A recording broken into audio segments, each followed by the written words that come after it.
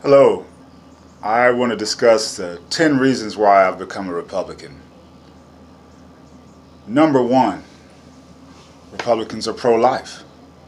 The Democrats are okay with murdering unborn children, even born children through botched abortions, are left to die or even murdered on delivery room tables or abortion room tables. This is unconscionable and all-out evil. And Democrats seem to have no problem with that, whereas Republicans are noticing that this is unacceptable and wrong. And that's the number one reason why I'm a conservative now. I think the number two reason why is because the family values that Republicans stand for are so different than what the Democrats stand for. Democrats are for out of wedlock births. They're okay with divorce. They don't seem to respect the traditional family values that make a country great, have made the U.S. great. And I think that's something that we have to look at as a nation. Do we want to be a nation of families, traditional mom and dad staying together as long as possibly can, doing their best to raise children that are respectful? Or are we just going to be for loose, wild sex and no responsibility for your children? I think that Republicans have done a much better job of promoting family values, mom and dad staying together, not mom and mom. That's a fantasy. That's not really marriage. Not dad and dad. That's not really marriage. Somebody saying that he's a girl because he feels like a girl today, or lately he feels like a girl on the inside. That's a bunch of nonsense. I think Republicans see through that. Democrats seem to support that for some strange reason. Another reason why I've become a Republican or conservative is because Christianity seems to run a lot stronger in the Republican Party than it does in the Democrat Party. The Democrat Party, they seem to embrace atheism left and right.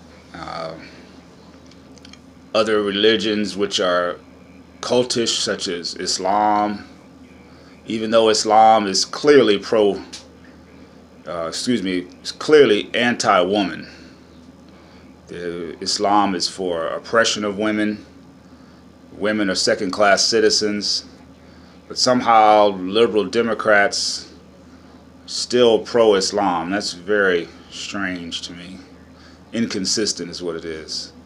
The rabid feminism of the left has become very emasculating towards men.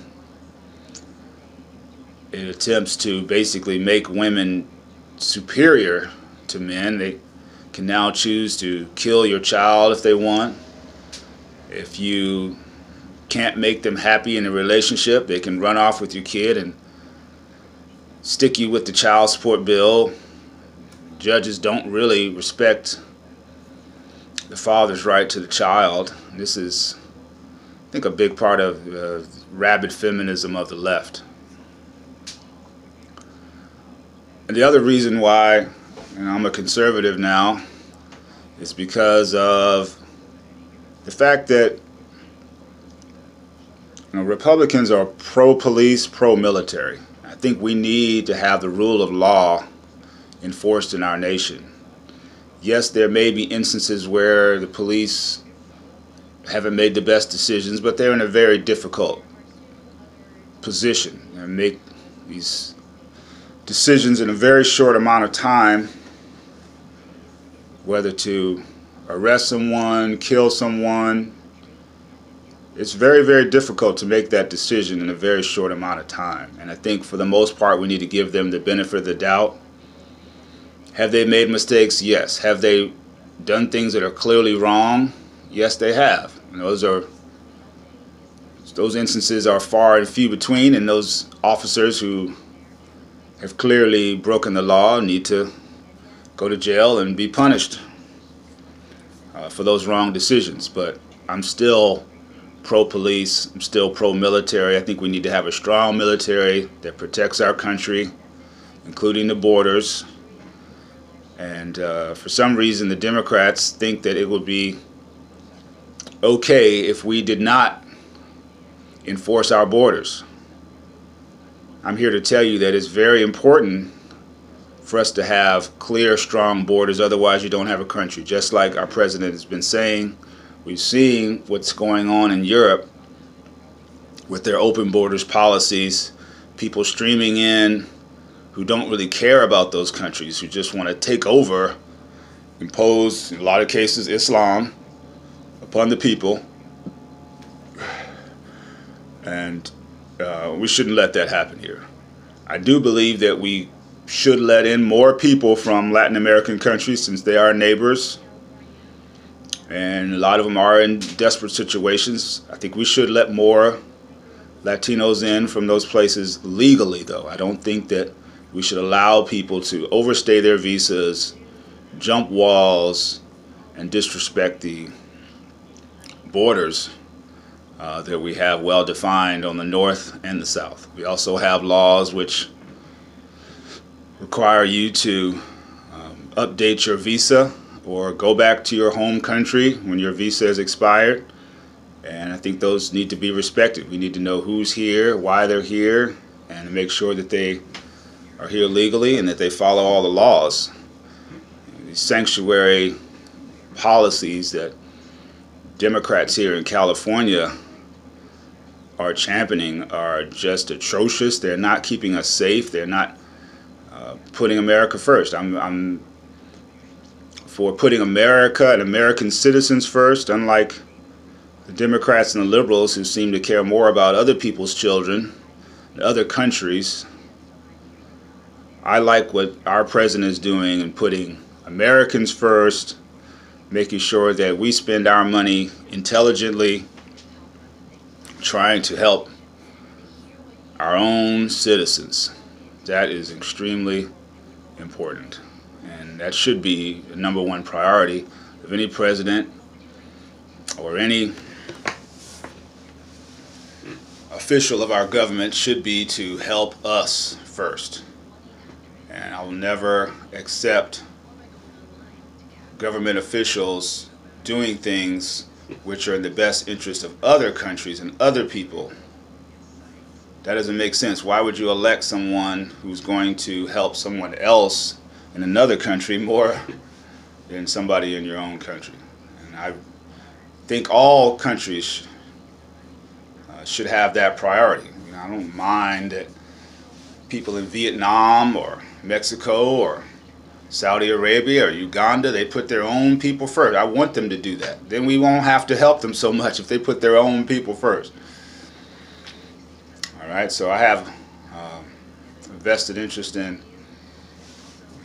putting Americans first. I'm an American. I think of myself as an American even before I think of myself as African American. I think that's something that we have to get away from as African Americans, is focusing so much on our race and on our history. Yes, we have to study our history, learn from our history, but we're living in 2018 now. A lot of things have changed. And if you look back at the history of the parties, it's actually the Republican Party that freed the slaves. It's the Democrat Party that started the KKK. Those are facts. Now, some people say the parties switched. That's an opinion. That's not a fact. So I'm not so sure about that, especially when I look at what's going on in Democrat-controlled cities. If you look at these big cities, San Francisco, Chicago, Baltimore, Los Angeles, Washington, D.C., Democrat-controlled cities tend to be full of crime and violence. And I don't see that the Democrats have an answer to that, or maybe they even like to see minorities living in situations where they're killing each other off. And I mean, that would be a great thing for the KKK now, wouldn't it? They want to see black folks killing each other. And these Black Lives Matter people, they don't seem to have any interest in putting an end to that. They're only interested in protesting when, you know, some black guy who's usually doing something wrong, 99 times out of 100 they're doing something wrong, something illegal, and resisting arrest, and then maybe they get killed, maybe they should have been, maybe they shouldn't have been, but Black Lives Matter seems only interested in defending those sorts of individuals. They're not interested in defending the poor girl in Chicago who got killed in a drive-by shooting and wasn't even involved in any kind of gang activity. You know, Black Lives Matter never seems to criticize, you know, the black gangsters. The black gangsters are the true enemies of the African American community.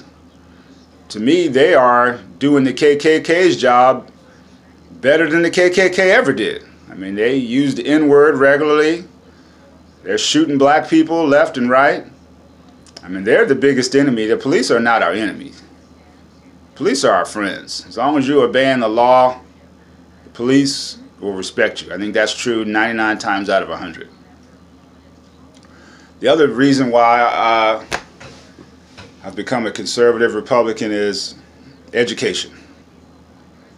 If we look at who's in control of the education system in our country, it's basically Democrat controlled, liberal controlled. And what's the state of our education right now? It's not very good. We're having to bring in people from other countries who can handle the computer science, the mathematics that we need to stay competitive as a nation. We're not even training our own students. We're saying things like algebra is racist. We're trying to figure out a way to lower the standards so minorities can pass these math and science classes. And I'm a math teacher myself, and I don't think that we need to lower the standards. We need to raise the standards. Here in California, they got rid of the high school exit exam for math and English. That was a big mistake. The exam really even wasn't that difficult. It was a 10th grade math, 10th grade English level exam, and people complained about that. People thought that it was too difficult. Of course, they said it discriminated against minorities. All it is the bigotry of low expectations. Oh, you're black or Mexican, Native American. Oh, well, you're not smart enough to really pass this, so we're just going to get rid of it. And that was the wrong thing to do. Thinking about charter schools, I love charter schools. I love public schools too. I love schools. But I think they need to be held to a strict, high standard. Whatever your philosophy of education is, that's fine. But at the end of the day, you need to be able to pass a basic standardized exam to see if you're actually teaching these students what they're supposed to know. I mean, I'm teaching students that are supposed to be in college, but they don't know their times tables. They have a high school diploma, apparently, but they can't add fractions. They can't do basic math. And they're just giving them a calculator and telling them it's okay not to be able to add and subtract. But I can tell you, as a mathematician, you need to be able to add and subtract, multiply, divide, work with fractions, decimals, etc. if you're going to become any kind of a high-level scientist, engineer, mathematician, computer science. You need to know basic math. And for some reason, the liberal Democrats have decided that you don't need those kind of skills. They're incredibly wrong, and it's racism in disguise is what it is. Another reason I've got my list here, Another reason why I've become a conservative is,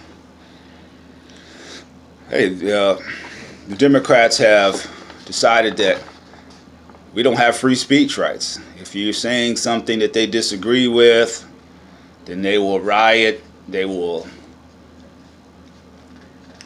threaten you with violence, they will try to do everything they possibly can to keep you from expressing your perspective if it's conservative. So this has to stop. I think that Turning Point USA and other organizations are working hard to make sure that college students do get a chance to hear conservative opinions, liberal opinions. You know, as long as you're not coming out there saying you should kill people or oppress people, you should be able to say more or less, you know, what you feel. I mean, your opinions are your own, and you should be able to express them, whether they're conservative, liberal, or in between. Or, you know, I'm okay with Green Party if they want to save the trees. You know, express your opinion. I think that's perfectly okay. You're not using any profanity. You're not putting any ethnic groups down. Okay, with your views, you should be able to express them. But for some reason in today's society, the Democrats and the liberals have decided that, you know, if you're not expressing an opinion that they approve of, you don't have a right to it. And that's incredibly wrong. What else can I mention here? The victim mentality that's really sucked in a lot of African Americans has got to change. You know, we are one of the wealthiest peoples in the world. African Americans are very wealthy people. We're very well educated. That doesn't go for all of us, but as a whole, on average, we're very well educated, and we have enough money to own businesses and progress and pull ourselves up by our bootstraps, if you will. I mean, if you have that mentality that, hey, I'm going to make it. I'm going to go out here and get myself an education. I'm going to get whatever job training I need. I'm going to get up and go to work every day. You can make it. This is 2018. The liberals and the Democrats seem to want to pretend that this is 1918. They're speaking as if, you know, African Americans don't have full voting rights or full rights to assemble or walk down the street or eat at restaurants. We've already won all those rights. It's time for you to exercise them now. It's not time for you to cry about the past or, you know, pick on every single little story that where you think somebody may have been discriminated against. It's not about that. It's about going out here and applying yourself. Take advantage of, you know, what the ancestors have done for us. I mean, I thought about what Kanye West said. He said, slaves chose to be slaves. And I thought about that. And I said, well, he's right in the sense that they could have rebelled and been killed. Those were the two options they had. They could have stayed slaves or rebelled and been killed. And I was like, well, a lot of them did rebel and got killed. And I can't blame them. I mean, I don't know what I would have done. That would have been a very difficult situation. At any rate, the ones who decided to endure the horrible conditions and the beatings, in a lot of ways, they're heroes because they did it for us. They did it for the generations that would come after them and for us to have a chance to flourish in this country. And I appreciate you know, their efforts and their sacrifice. So I just hope that more people will be open to conservative values. Conservative values are pro-American, they're pro-family, okay, they're pro-rule of law. They're very similar to a lot of the values that we're raised up with as children. And I think that we need to return to that if we're going to prosper as a nation. So please subscribe, and I'll have more to say about these issues and others in the future. Thank you.